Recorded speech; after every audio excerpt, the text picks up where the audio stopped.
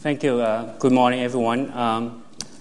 It's a great pleasure for me to come back to this meeting. Actually, if I look back, I was here the first meeting too, so it's a great honor to be here. So before I start, just disclosure, I do work, try to develop some catheter with Young and also publish a book with Springer.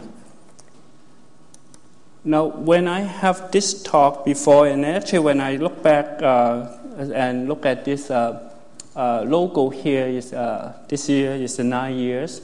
Maybe because I spent so much time in this conference, I think I only missed 1 year since it started in 2004. And I actually look back the original, the pamphlet, the logo they have at 2004 in Germany. Actually, flashback a lot of memory. I think it's quite important. Sometimes we have to look back and look forward to see what's been happening. Actually, I'm able to manage to take out one of the original invitation or the brochure that they sent to me when they invite me to give a talk. So I'm going to share with you to see how much they claim trying to do actually work, and then take it forward. Now, in this letter, basically the opening statement is ultrasound imaging in anesthesia is a developing subject and will be helpful technique in anesthesia of the future. Now, the future is already here.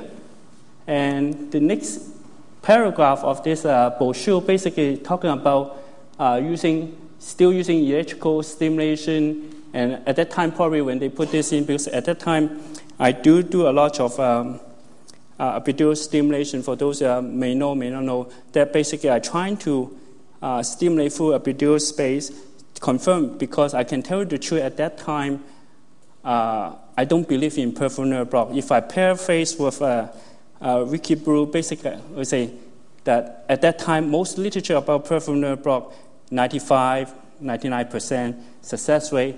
Just like Ricky Brew say, I think they are full of shit, or myself is full of shit, because my success rate probably is 95% not working most of the time if I want a surgical.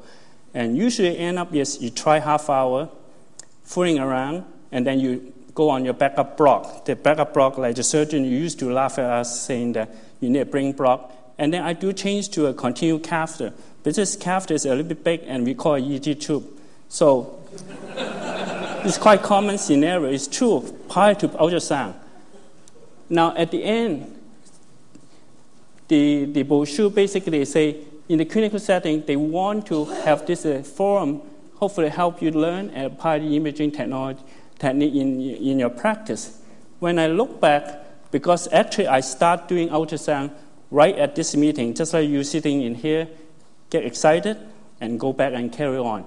So I have to say that I believe that at least in Canada or at least in our own institution, and many of my colleagues have been greatly influenced by this conference. The quality Vincent and Thomas have put in had tremendous. I think probably we should, I hope you can join me to congratulate Thomas and Vincent to start this conference. I think if you don't organize this conference properly, ultrasound may take off a little bit slower, I would say. Please give Vincent a clap. I think we truly...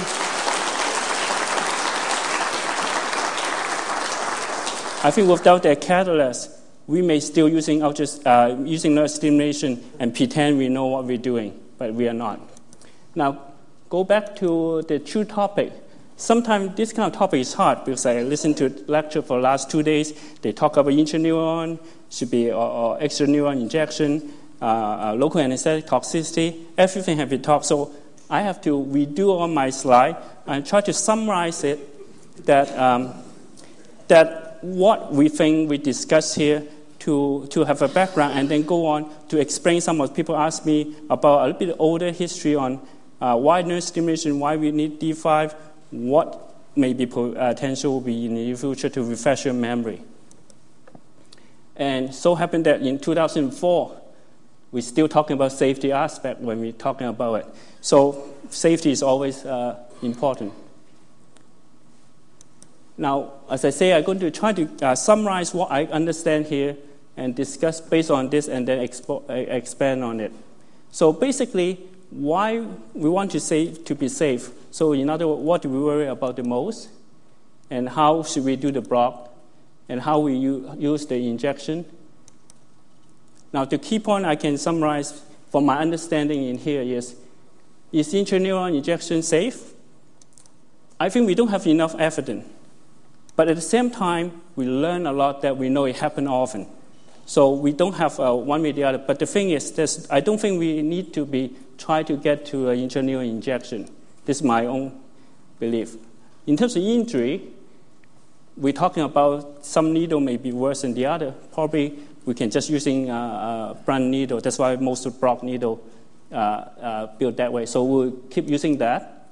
We're talking about high pressure injection, usually associated with nerve, at least in animal model, that can cause a problem. I do believe on that too.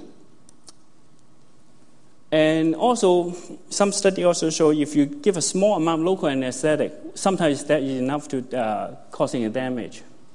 So I look at that to see how we can develop the regime that will hopefully be safest. Same thing that prior to come here, I only do maybe block once a month, try to say. I'm not worried about safety because talking about the risk like 1 in 100, 1 in 1,000, something probably won't reach. But once I come here to do ultrasound, then I know that I may going to hit on because I do more block, the chances I get in trouble are more high. So when I first go back, I think hard. I try to incorporate at that time what is the most likelihood will be safest way to do it. So I'm going to share with how I did it. So what do we worry about the most? If you look back when I was a resident, we keep talking about test dose. Everyone talk about local anesthetic toxicity. Now coming down a little bit because now we are ultrasound, we can cut down on the dosage, and more importantly, we have so-called anti-dose. So we feel more comfortable, and because ultrasound cut down dose, we can see the spread, we can see the artery, the chance of getting into vein artery is less. Now we have another anti-dose. So we seem to be shift our concern to the other way. The change is now, because we can see, now we realize that the intraneural injection more often than we think of, so we start worrying about will that cause damage. So completely shift. If you look at the literature, like 10 years ago, test dose, look at EKG, how you look at the arrhythmia, etc.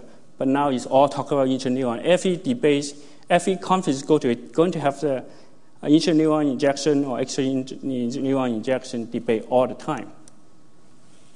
So then based on that, I like to pick gadgets. So I try to develop some technique, hopefully can detect it. So I'm going to share some of this with you. Now, this originated from limiting the injection pressure. The concept is, like Amir Haxik saying that you need to reduce the pressure less than 20 psi, probably will be safer.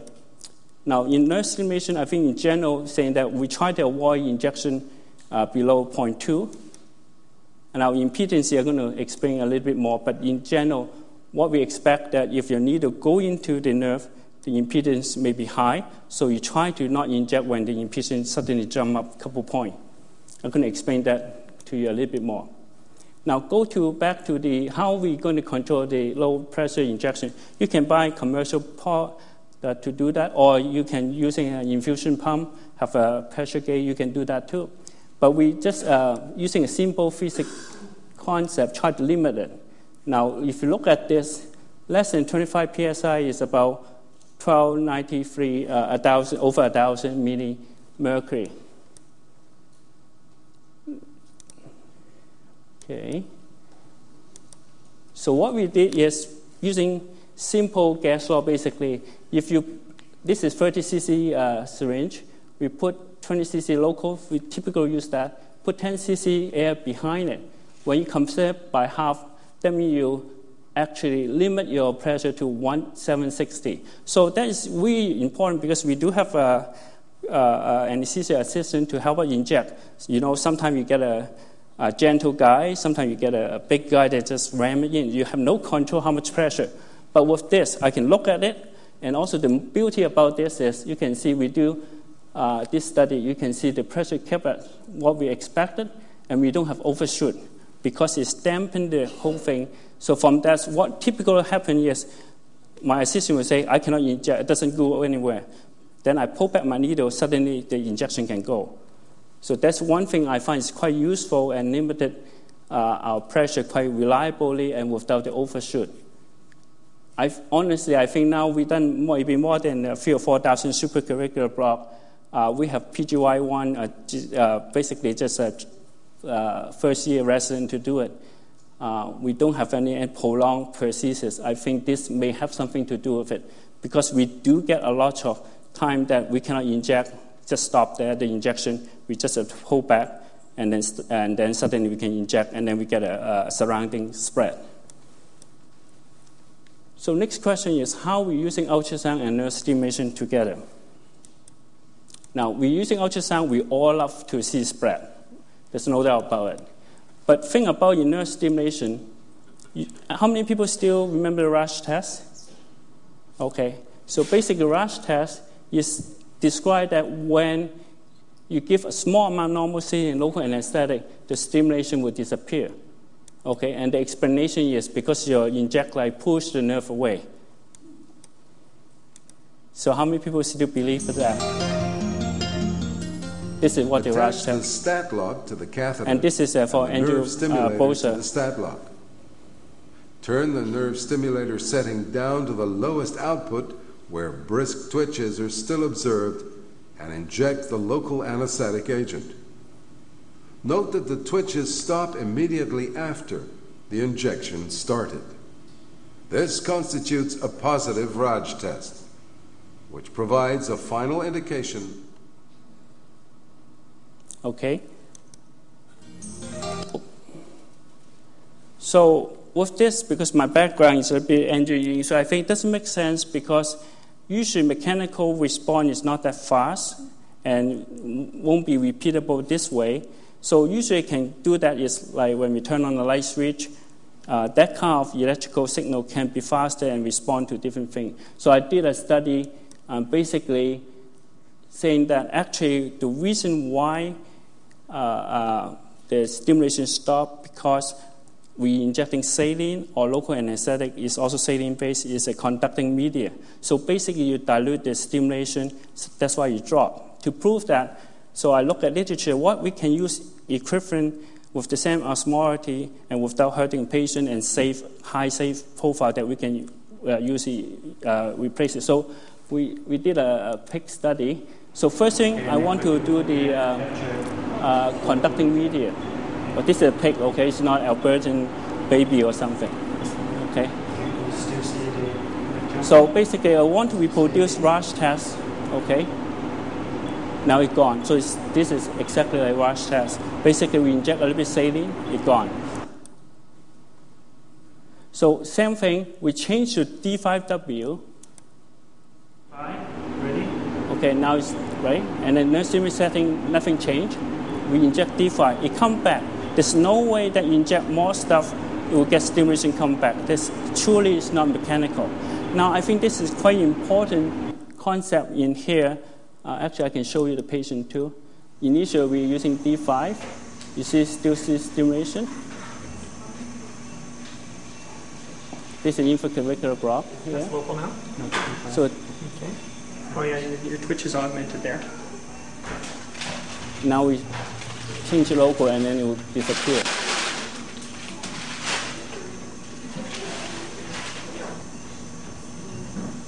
Now this is local. Yeah. So that should just disappear as soon as he starts injecting it. Twitching? The twitching. Yeah, it's gone. Okay. So the reason why is if you're using electrical gel, basically when we pass the current, when you insert the needle, the dye can push out because that's where they conduct. When it's non-insulated, it's everywhere. But when you have insulated after D5W, we maintain only the tip. But when you have the saline, it just spread everywhere. So that's why you diffuse your current, the current density low. I think that's important because imagine nowadays if I have a choice, have to see the spread or see a stimulation, I would pick this spread.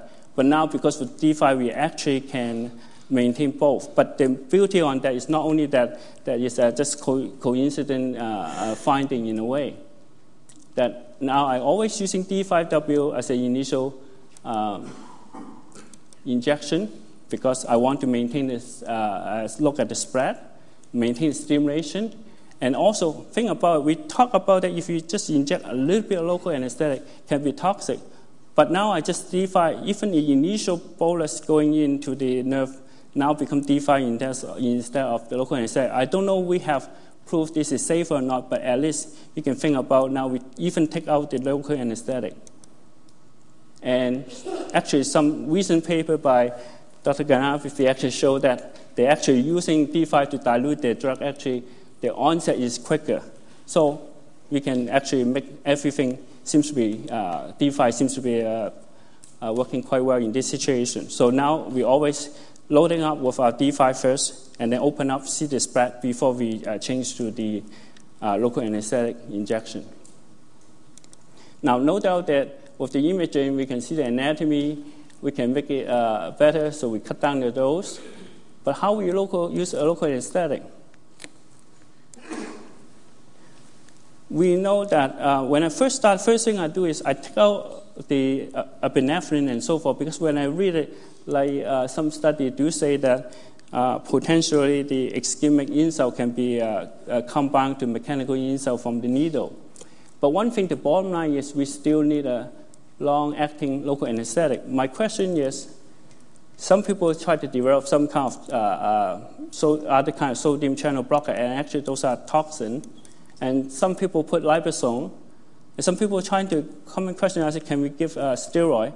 But all those may be okay if you're outside the nerve, but we know the needle going to proportionally have some going to inside the nerve. So I don't know what's the safety profile. So at this time, probably I don't know how long this will take before it mature. So you can see those kind of local anesthetic is basically a toxin or liposome have some lipid structure there. So I think we still need to improve continued catheter, and Dr. Ganafi, we're going to talk next talk on that. Now, this is just talking about epi. There's no human studies show it's dangerous, but do have some animal studies show that if you have epi in it, can be a potential problem. So I normally don't use it. Now, future monitoring in 2008, basically what I find is if I put a needle outside, because it's muscle, it's more water content, when you go into a nerve, because a little bit more connected tissues, then the impedance is higher. Like, for example, one of the commercial machines actually now have the impedance reading, so you can watch it. So basically, in this study, we do pick basically in and out and check it, and then we find that it do have substantial higher. Now, this is in pig.